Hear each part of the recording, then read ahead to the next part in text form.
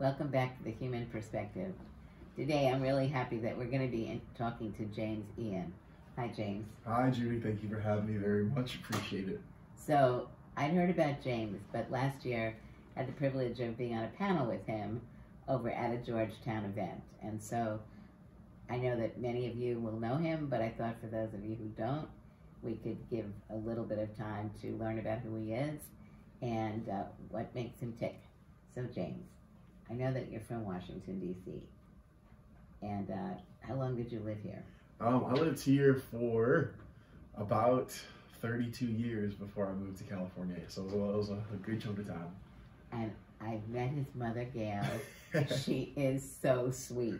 I'm going to be having lunch with her at some point shortly.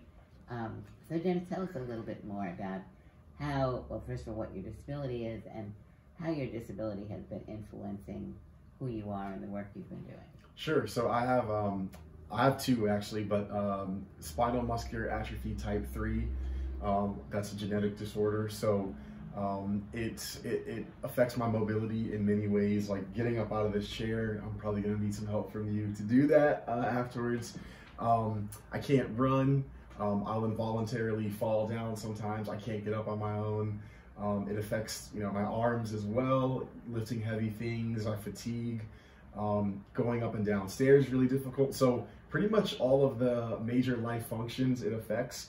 And it's shaped me because it's made me be kind of creative in problem solving and just navigating daily life. I have to, come up with little tricks and things just to kind of get the job done and, get from point A to point B.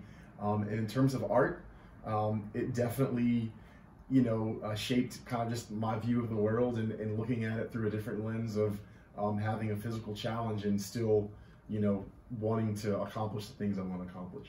Let's talk a little bit more about your art. So why don't you explain to us what art forms you're using? Sure. So I'm a musician, so I write songs, I play instruments, I sing. What do you play? I play guitar, keys, bass, and drums. I have an album called Labor of Love. I played all the instruments on that album, but live it's typically me and a guitar or me and keys. So I do that. I love writing. That's kind of the center point for kind of all the things I like to do. And then I also, I'm an actor, so I just like to tell stories through various methods and through writing music and acting. So when you're writing music, what are some of the issues and emotions that you're trying to bring forth? I'm trying to bring forth just hope. I'd say perseverance definitely is a theme. Love is, heavy in there. Also loss is, also a big one. So just, I think it's the things that we all feel, but a lot of it is, for me, just, like I said, just trying to get the job done however you can do it and just not give up. That's definitely been a theme, especially in the earlier years of my music was a big one. How can people hear your music?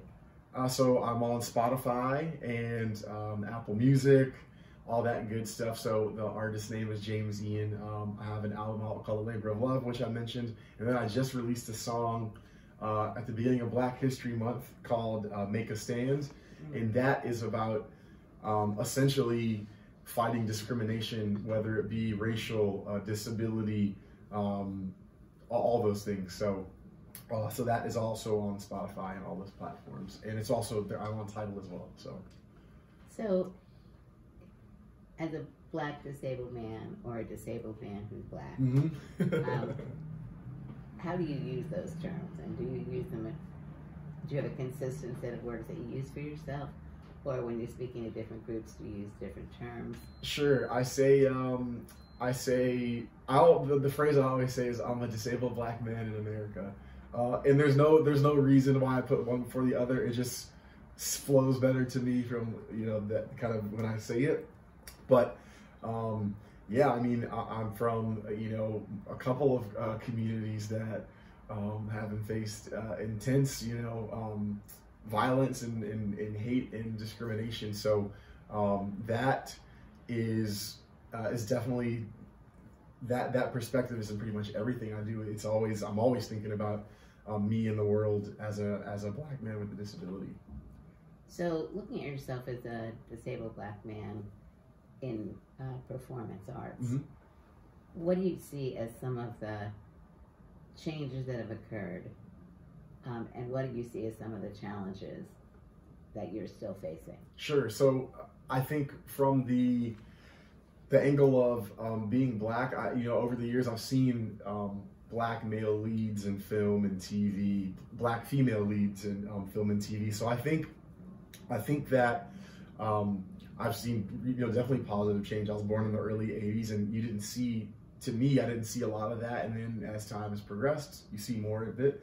But I also think that there's still a lot of work to be done there. You look at the awards, Oscars, they're little to none in terms of nominations and all that stuff. So I think we still are far off from having more black representation in TV and film. From the disabled angle of things, I think we still have so much farther to go with that. The conversations going on now. You and I talked about that. You write about that, and I see more news bits about a person with this disability was cast, and so authentic representation. But it's such a small percentage, and I still hear that. I have friends.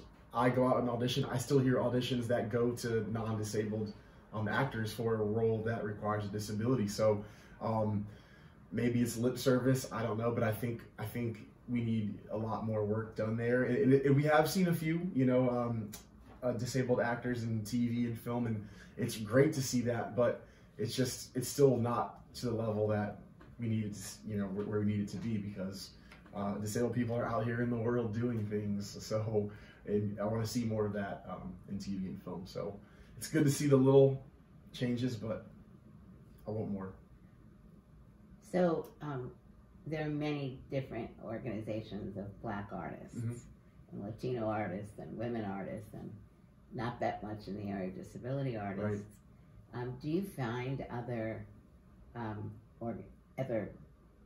groups that are working on advancing diversity are receptive and inclusive of disabled artists who fall within the categories they're focusing on? I think to a degree, yes. They're, just in my everyday conversations with people, it seems like there is some openness to it. But I also think there are still probably reservations and about bringing the disabled actors into into their spheres, and so and I think that's probably for the reasons that they're not cast authentically. So that definitely is an issue. Lots of work to be done there, but people will say, yeah, we'll do that, but I don't really see it happening, and I think it's I think also too, just because of the nature of media, it's so hard to book jobs, and it's very the competition is very fierce. So it's like the more we can exclude, then it's a better chance I have landing this role. So I think there is apprehension of like, well, if we bring in disabled actors, then the focus is going to be on them, and then my group is not going to get as much attention and love. And so I think that's bad play there too. What is your hope for yourself over the next 3 to 5 years, and what is your vision of where we need to be going within the disability community and media and the arts? Sure. So for me personally, the next 3 to 5 years, I want to be acting and doing my music full time. I would love to be in films and regular series lead. This is where my heart is at, and I love it. I love doing the creative work. That's what I feel most like myself. So I want to be doing that, and being able to sustain life with that. One of the goals for me, why I do this, is you talk about it. There have been such negative portrayals of people with disabilities in media, and my goal is to smash those to pieces. I want to show that disability comes in all shapes and sizes. People see me standing there. Sometimes they might not know I have a disability, but I have, a major disability.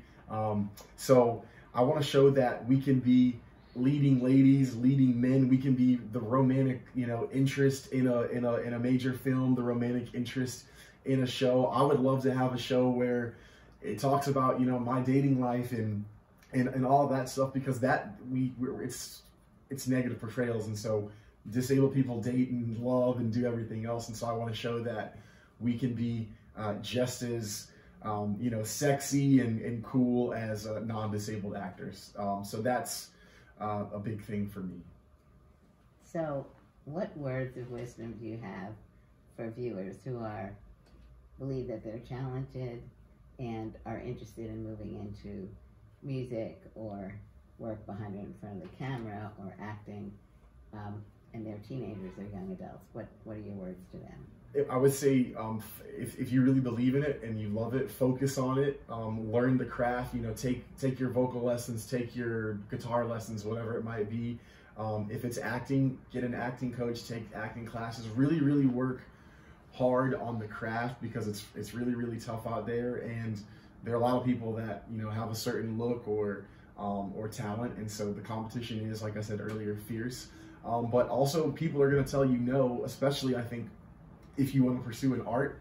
I've heard that from friends and other people, not my family. They're extremely supportive, but people will tell you no, you can't do that. And if you really believe in it, don't listen to that. If it's in your heart, just do everything you can to make yourself better, and never give up, because you'll hear no a million times. But just hang in there. The opportunities will come, and be prepared for those opportunities. Thank you so much. Thank you. So here we are again. Can you believe that 10 minutes have flown by?